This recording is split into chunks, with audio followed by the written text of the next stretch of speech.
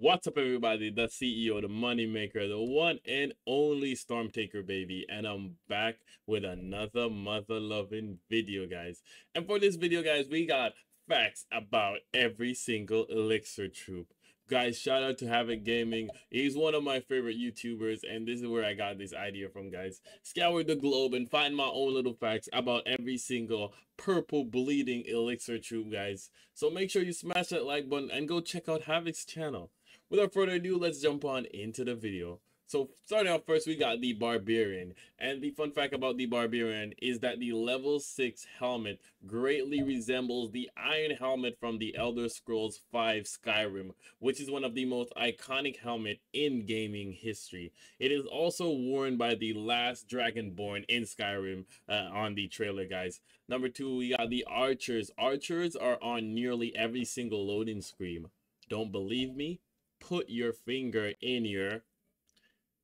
Number 3, we got Giants. Giants previously would fish bump when you click on the army camp as an interaction. They no longer possess this animation, and this animation was then reattributed to the Electro Titans. Goblins, strangely, goblins do more damage to other buildings than barbarians, despite barbarians having swords. Wall breakers. If there are no walls and you deploy a wall breaker, it will run to the nearest building, blowing itself up. However, it will do much less damage compared to what it does against walls. Also, a fun fact, guys, wall breakers do the most damage out of any single elixir troop when it comes on the walls.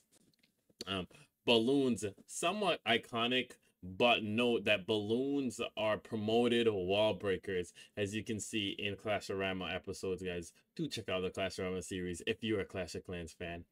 Wizards. In the application package of the game, the wizard sound effects is referred to as the mage, guys. Healers. In the Chinese language setting of the game, the healer is called an angel, which is why the unit resembles an angel when looking at the healer, guys. We got dragons. The purple dragon icon shown in the barracks, guys, is actually a level 2 dragon. This changes when you upgrade your dragons from green level 1 to level 2, which is purple after upgrading, matching the image in the barracks.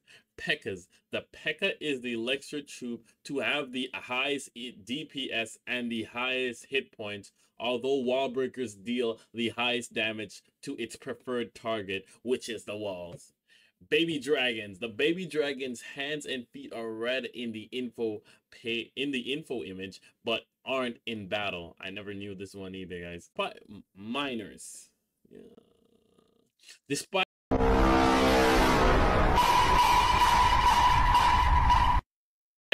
burrowing underground when attacking, he will not burrow underground while moving inside the army camp, guys. Yetis. The Yeti's the only elixir troop that can spawn other units, aka Yeti mites, excluding super troops. Dragon Rider is one of the 3 vehicle troops that are manned by wall breaker like skeletons. The others are balloons and rocket balloon. Electro Titan, she harbors some resemblance to Storm from X-Men, the Marvel comics.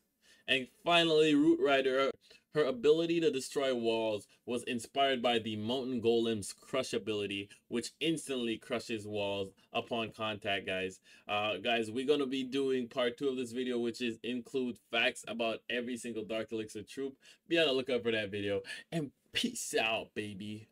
I did be mobbing, bitch, we came out from the bottom. Can't even say the trenches.